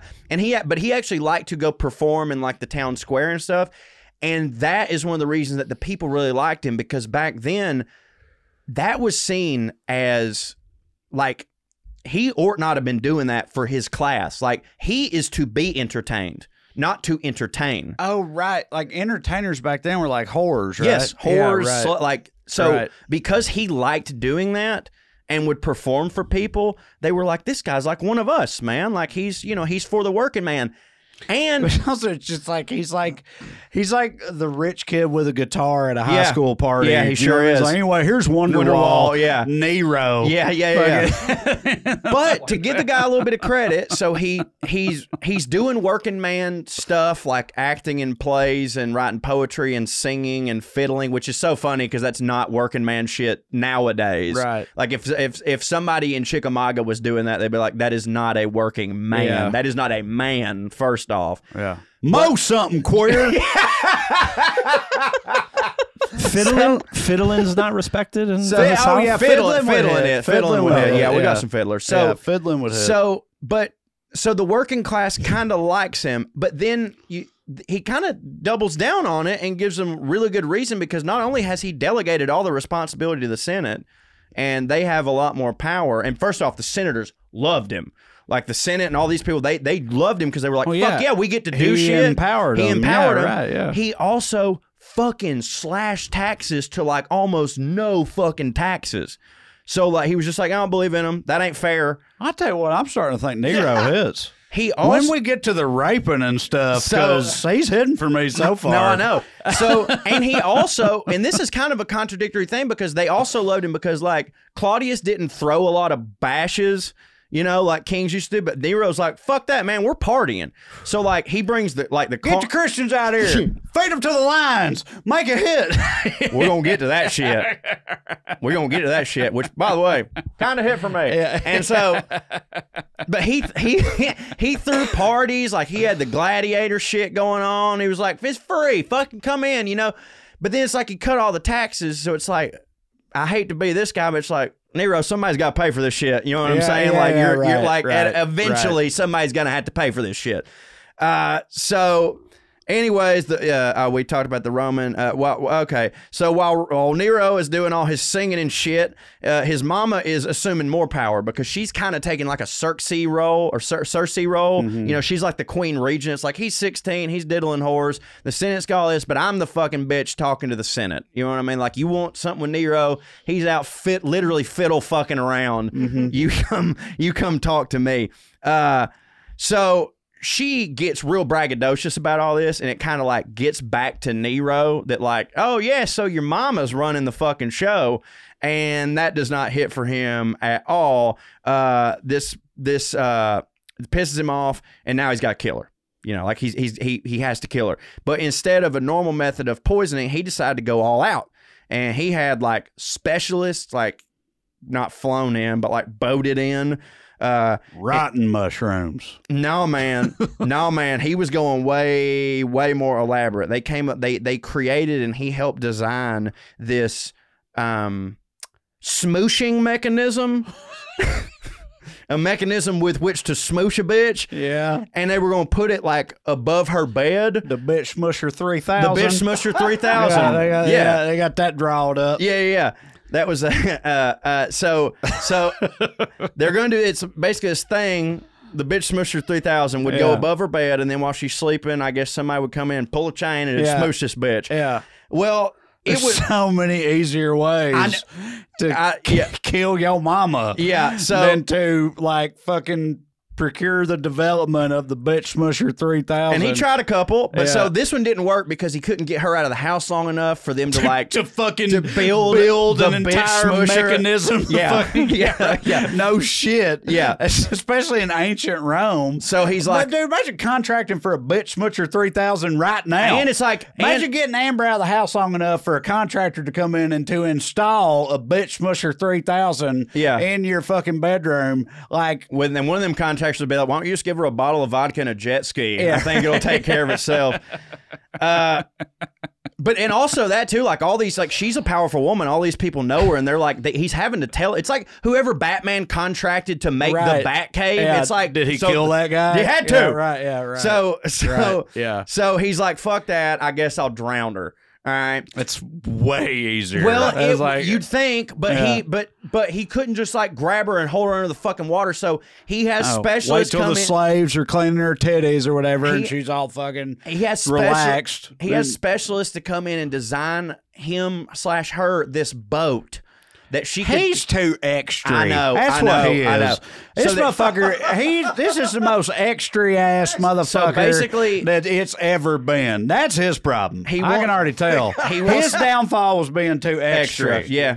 He wants them to design this boat that would like go out a little ways and then collapse. And then but it worked. But she was only like 40 fucking yards, so she just got out and swam. A little more of a ways. Yeah, so she just got out. That was too little of a ways. Yeah. So she gets out and swims, and so everything's fine. And so he was like, all right. So he stabbed her to death. He was like, let's just do that. Yeah, or just done that. Yeah, exactly. So he gets married to Octavia, which was actually Claudius's daughter, so it's his stepsister. Sure. Mm-hmm. What are you doing, stepsister? I love those porns. Of course, we all do. All this is while he was having an affair with Papa Sabina, who was pregnant with his child. So in order to marry her, he did what, once again, Henry VIII would later do, and had his wife accused of adultery, exiled, and later murdered, although he was sweet enough to make it look like suicide. It's actually also rumored that his new wife, Poppy, may have had a hand in helping kill Nero's mama because they did not hit for each other. A lot of mama bitch squabbling going on. Yeah. So, like many children in the past, Nero and Poppy's baby died very young, and she got pregnant again really quick, as also you did back then. But one night after Nero came home drunk, they got in an argument, and he kicked her in the stomach and killed that baby. Around this time, you'll have that. You will have that. There were a ton of conspiracies to kill Nero, and he gets super paranoid and has like 40 or so people killed, 19 of whom were senators. He's just murdering everybody. After so, all right, you alluded to this, but like, so I'm assuming that what's going on here is you said he slashed taxes, and I was like, oh, he sounds like he hits because nobody wants to pay taxes. But you said people are like, somebody's got to pay for this. But I'm assuming that is what fucked everything up for him. I would right? say, like he wasn't nobody was paying taxes, so nothing. There was Nothing no was money, getting done. there was no money coming in, Right. And everything's falling apart. And he's just fucking whores and killing his mama in like comically elaborate ways. Yeah. While the fucking empire's Like falling Wile E. apart. Coyote shit. He's over Yeah. here Wile E. Coyoting his mama. Yeah. While the empire's falling apart, and everybody else is like, we got to do something about this motherfucker. Yeah, pretty much. Is that what was happening? Yeah, there's a lot of Okay. insurrections at this Yeah, time. yeah, okay. And he's getting super fucking paranoid. And gotta have taxes. Yeah, because like I said, I even put it in my notes. Eventually, everybody realized like somebody's got to pay for this shit. So on July 19th, 64 AD, there was this big ass fire called the Great Fire, and it lasted for 6 days. Went out and then lasted another 3 days. That's a pretty great fire. It is a great fire, tremendous fire, dude. Did he fiddle during that? So that's what we're about to get to. Okay. First off, just to let you know, Because that's what I heard. just to let you know how big of a fire this was. Yeah. There's 14 districts in Rome. It completely destroyed 10 of them. That's crazy. Like, I knew it was the Great Fire, but like it fucking decimated this goddamn place. So only hundreds of people died. That's weird. But yeah, only hundreds of people died. Obviously, thousands were left homeless, and there was riots, and there was a lot of people killed in the aftermath because there was riots and looting and pillages. And there are some people that say that while the fire was going on, Nero sat in his palace and played his lyre. Played Wonderwall. Yeah, and whether or not, and whether or not that's true, by the way, like, what was he supposed to do? Put the fire out? I mean, I don't know. I get the idea that while the greatest fire to ever fucking rage in your city is going on, the emperor's in there fucking regaling whores with Wonderwall. That ain't a good look. No, I agree. But there's some people that say that it wasn't that he actually went to the town square in the like Shakespearean theater. And played it there. Yeah. Oh. So like even worse. There's some people that are saying obviously this could He's just like be the band in Titanic. Titanic. That's what I'm saying. But here's the deal. It is also posited heavily that Nero started this fire. Because number one, let the I record could see show, Wile E. Coyote doing that. let the record show he's a huge bag of shit. Yeah. When he was a kid, much like He's got needlessly elaborate schemes. yeah, right. He's a pyromaniac. Like he was a pyromaniac when he was a kid, and also right after the big fire, he all of a sudden is like, you know what? There's enough space for me to make my golden palace. And everyone's like, yeah, chicken or egg in that situation. Yeah. He had basically, the rumor is that he'd been wanting to make this big palace, but there wasn't enough room. And he was just like, I know what'll fucking fix this. Yeah. I'll start a fire at the bread man's house. Right. So everybody was saying it was him, and he was just like, no, it was the Christians. Yeah. And so, and everybody was just like, it was. And he was just like, yeah. And they were like, let's get the lines. And so they fed a bunch of Christians to the lines, which, by the way, I don't know if you know. By the way, then they all start hating him because what did he have to do after all this? How's he going to pay for all this? He raised taxes. Raised the fucking taxes. So he feeds all the Christians to the lines, which we won't get into that. My opinions on it. But so in the Bible, like a lot of these people at this time start talking about how Nero's the Antichrist. And there's a lot of biblical scholars who actually say that Nero is actually mentioned in the Bible as the Antichrist because, and I fucking wish I'd have written this down. I was going to, but like the mark of the beast, 666, when you do that shit in like Hebrew, like it spells Nero's name or some shit like that. And like there was a bunch of this wild shit where they were like, no, the Bible was actually, when the person who wrote the Bible was describing Nero, which to me is just like, there you go, the Bible's full of shit. It was just somebody writing, it was like their inspiration was Nero. But like something about 666 and the way they describe this beast, it's like not just like how we nowadays, people are like, Obama's the Antichrist. It's like, no, they literally wrote in the Bible that Nero's the fucking Antichrist. So he raises the taxes, builds his golden fucking palace. Well, after this, he is declared an enemy of the state. You know, and they're like, fuck it. Who declared that? One of the number one senator? The number one He just senator. walked out in Roman Square. I declare that the emperor is the enemy of the state, and everybody's like, oh shit, the emperor's the enemy of the state now. Yeah. So wild how you could just declare stuff. So he's upset, and he gets fucked up one night, and he's just like, I gotta kill myself. I can't, they're coming to kill me, so I can't be here no more. But he's too much of a chicken shit to like, he can't do it. So he's got like all his slaves with him, and they're just like, you want me to kill you, my lord? They don't talk like that, but they were like, it was like, do you want one of us to kill you? And he was like, no. Kill yourself. Anything about his slaves. It's like, listen, I'm just going to throw this out there. If you don't like it, you throw it right back. It's fine. I'm only doing this because of how much I love serving you. Yeah. Like, I just want to please you. That's all I'm saying. And it seems like you're sad. So, like, I'm just going to say, like, if you'd like for me to strangle you to death, I'll do it just for you. Just for you. I'll do it for you. I would never, ever do that. I'd like to do you a favor. If you don't like it, that's fine. But I would be honored to strangle you to death, sir.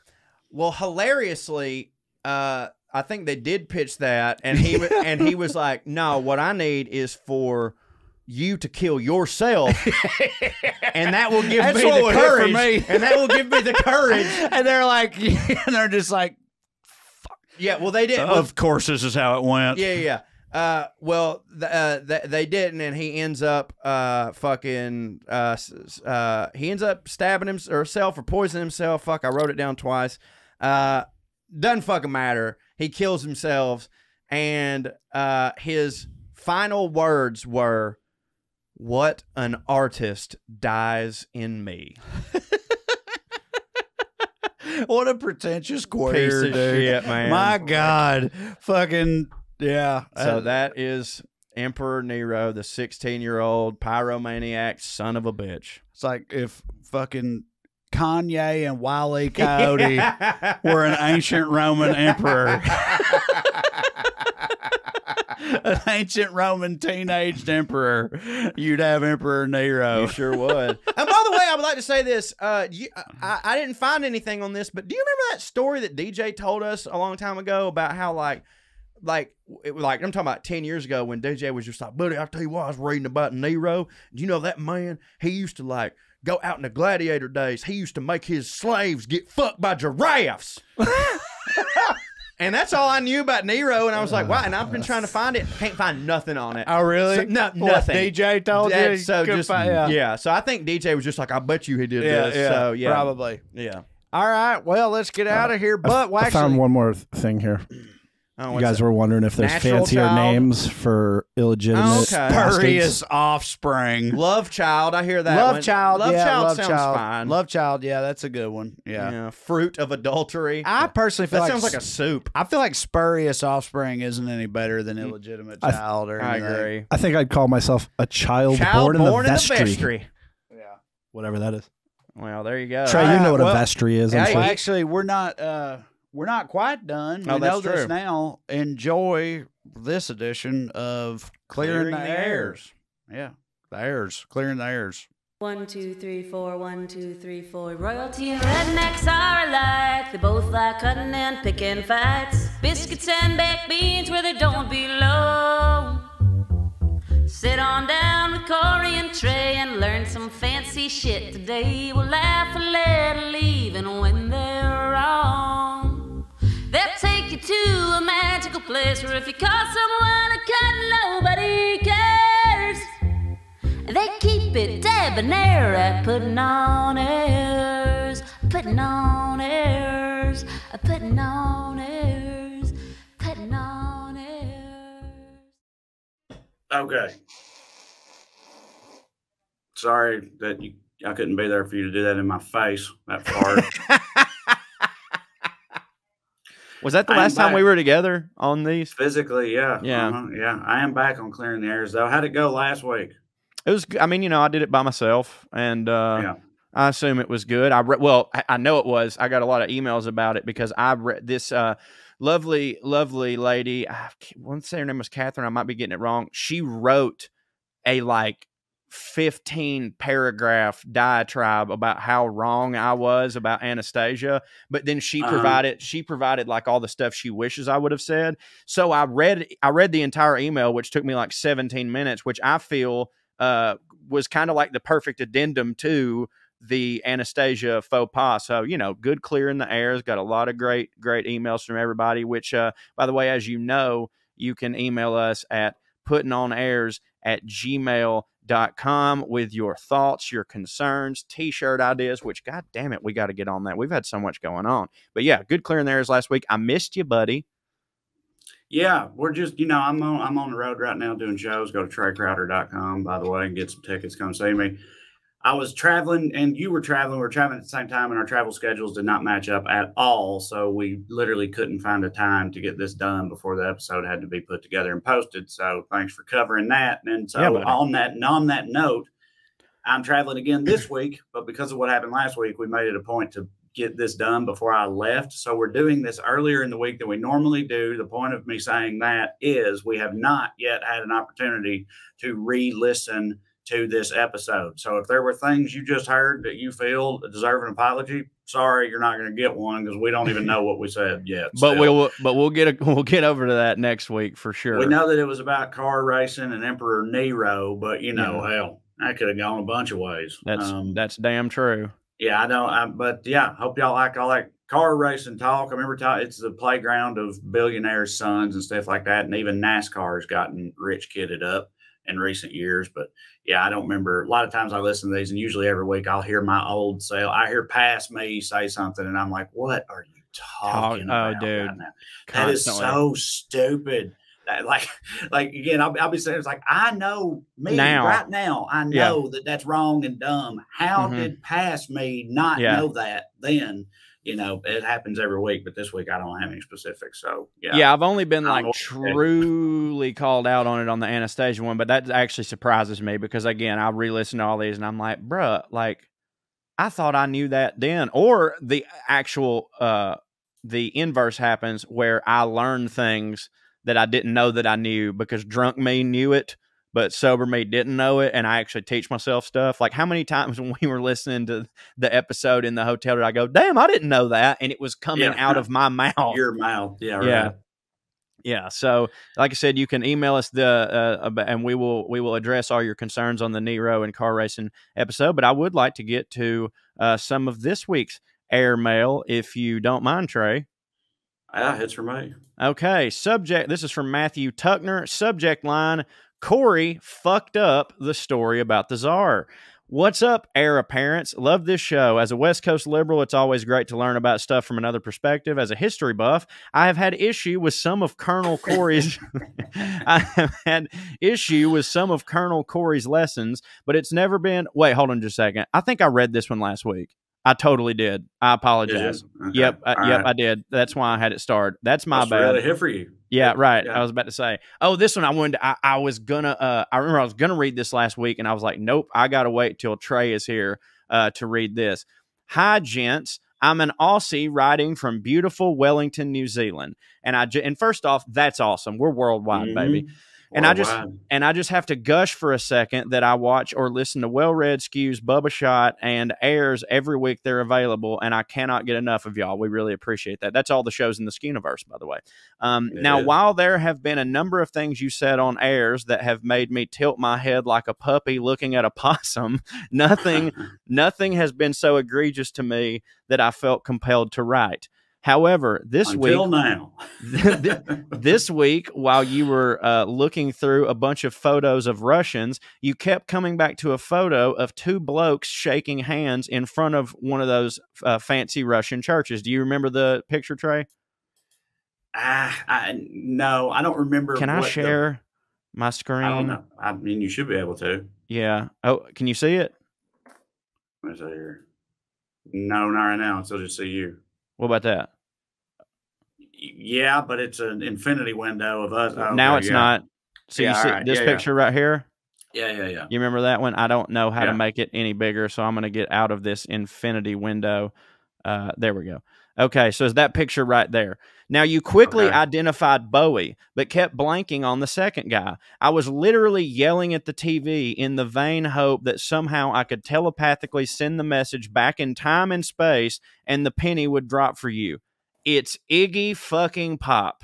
At one point, hope blossomed as Corey said, hey, wait a minute, that second feller looks a little familiar, but alas, no. Anywho, Love you boys, your compatriots immensely. Finally, you'll note my email address also matches my name, and fuck dogs. Else. How about that? You don't hear that not very often. See ya. Yeah, see ya. Love ya. Bye. Appreciate that. So that was Iggy Pop there. Subject line. Iggy Pop is a super like distinctive looking guy too. Like I can so easily picture Iggy Pop in my head right now. No problem. He wasn't dressed exactly like Iggy what Pop. He looks like. Yeah. So it's wild that I had no idea while looking at that picture. But yeah, all right. I agree. It's just because you're used to seeing Iggy Pop either on stage without a shirt on or like in a gutter filmed by the paparazzi afterwards. And there he just had all his clothes on in a toboggan. You know what I mean? Right. Yeah. This is from Amanda Mitchell, subject line, Louisiana Rednecks. Hi, Trae and Corey. I thought Professor Cho could maybe talk about how Cajun culture somehow got popular. Rich folks like the Robertsons or Duck Dynasty fame act like they're Cajun rednecks, but they're rich people playing up the redneck part. A lot of Cajun folks put on airs, like they don't just deep fry shit and say, hold my beer. Or maybe you could talk about how rich people and redneck alike pretend to be proud of their ancestry. As a note, Cajuns were looked at as trash for a long time, and until 1980, I think, weren't even recognized as an ethnic group in Louisiana, even though they, and slaves, of course, did everything. I'm really enjoying this. Like I do King of the Hill. This and that show are hilarious because they're true. Wow, big compliment there. Huge compliment. Y'all be Highest hitting. praise. Yeah, y'all be hitting and y'all keep doing it. So there you go, Trae. Subject for you and me. I could probably look up some, Cajun aristocrat people, and you could talk about the French and the redneck, the little dichotomy there. You know what I mean? Yeah, I love it. That'd be some good stuff. Let's see here. Go ahead. Well, no, sure. I'll say a brief version of it. They brought up the Robertsons, the Duck Dynasty people. I did a thing with them during COVID. Came down there, and it was a whole like whatever. It was fine. They were like perfectly nice and all that stuff. But they, I just want to say, to me, and I could have misread them, but I was with them for like 14 hours, and I felt like they're rich, they're loaded. Yeah, right. There's a type of like loaded redneck that exists, like what I'm saying is like, we've all seen the old pictures of them when they were in college and stuff, and they're clean shaven and shit like that. And it's like, they're just faking all of this. They're rich. They grew up privileged and things like that. But like all that redneck shit that they profess to be into, from what I can tell, they're pretty fucking genuinely. I mean, dude, the dad, or Phil, was it Phil or Cy, was like, Phil's the dad. Well, he was literally Terry Bradshaw was his backup quarterback at the University of Missouri or whatever. And he Louisiana, I think, or Louisiana Tech, or one Louisiana of Tech. Tech. It was Louisiana Tech. And he had the chance to like go pro and shit. Cause he was, again, Terry Bradshaw, 4-time Super Bowl champ, was his backup. And he opted out of football because he would rather duck hunt. So like, to me, that's bona fides right there. If you give up like a super hitting career as possibly an NFL player because I won't have time to duck hunt, I don't really give a fuck how much money you grew up having. That's goddamn red as fuck. Yeah. Yeah, so, for sure. Couple more here. Oh, son of a bitch. I have lost my spot. No, we just got one more here. This is subject line, I'm an Englishman who can help you with actual true information. From Andy Stewart. Guys, I love your podcast. You really hit for me. Been listening since episode 1 came out, and you are properly hilarious. That's how you know this is an English guy. Thing is, you guys do need some help on English stuff. I've been around a while, and I'm what you Dick Van Dyke guys would call cockerney. I'm also in the Cho segment / demographic of smart, i.e. I know a lot of dumb shit that won't really help me in life, but it'll help you guys out.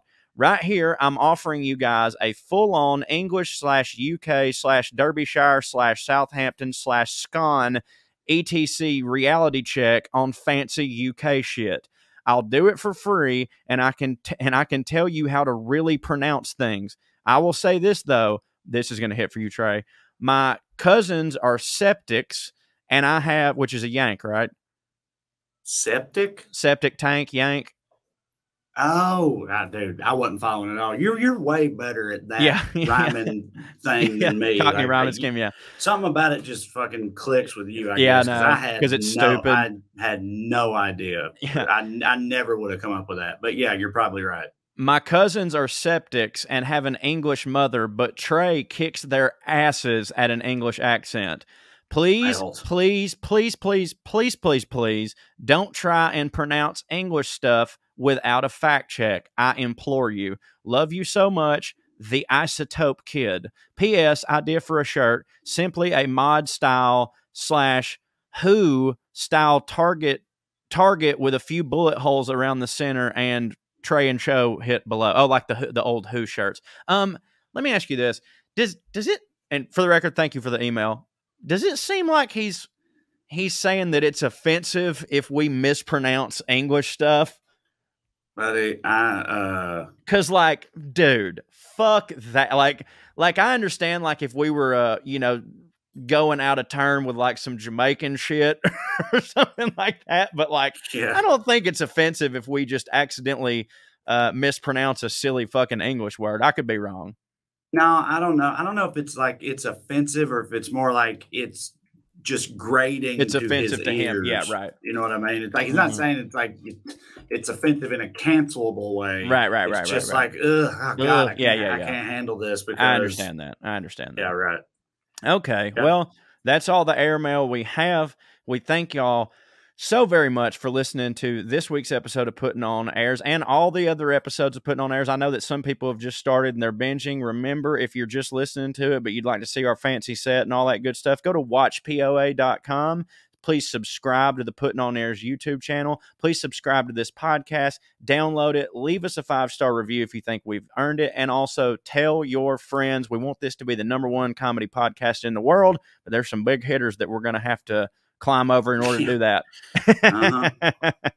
But it's possible. God damn it. So we're in it to win it. We'll be all right. We are. Love y'all, and we'll talk to you next week. Askew. See you. Bye.